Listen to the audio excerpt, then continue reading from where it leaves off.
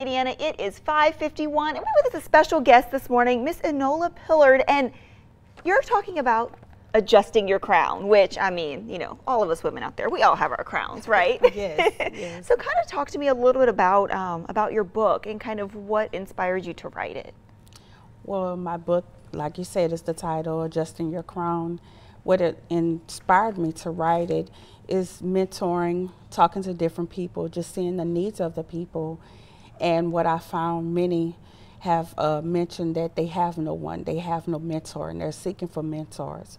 So I knew that it was very important for me to reach them right where they were, to meet their needs. And I was reading too, and geared also to single moms, Yes. things like that. You know, so did you feel like there was a need out there with single moms to have like that person that they can turn to or know that there's someone on their side? Yes, because I am a single mom, and I knew that I looked for help. I wanted answers to turn something that looked bad, turn it into good.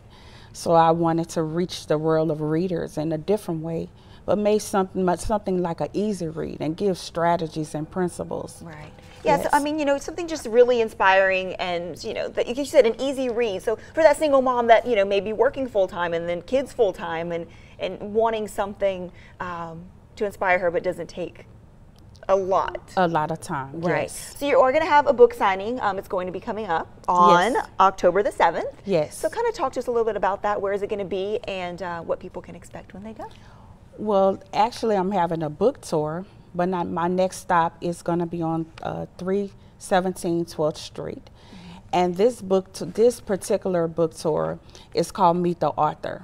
So those that may have purchased the book, or desire to purchase the book, they'll have the opportunity to meet me, ask questions, to prepare them for it, or if they've read it, they have any questions, I can answer those questions. All right, perfect. And if they have read it, there are places I noticed in here that you can make notes. Yes. So that way, if you know, or you want to highlight, so if you have those specific questions, you don't, you know, forget about them. Yes, actually, by the time you get to the end, you can write your vision. You have your vision. You have a map out and some direction of which way to take, because we're almost attempting another year. And at the beginning of the year, you may have thought of different things you wanted to do that you just didn't get a chance yet to do. Well, through adjusting your crown, applying those strategies and principles, you can achieve those goals by writing your vision.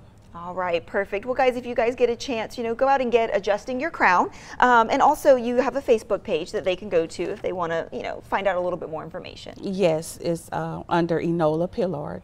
All right. Thank you so much for being here this morning. Thank you. We appreciate it. And we'll, of course, post all of this on KATC.com. Well, the time now is 5:54. We're going to head on over to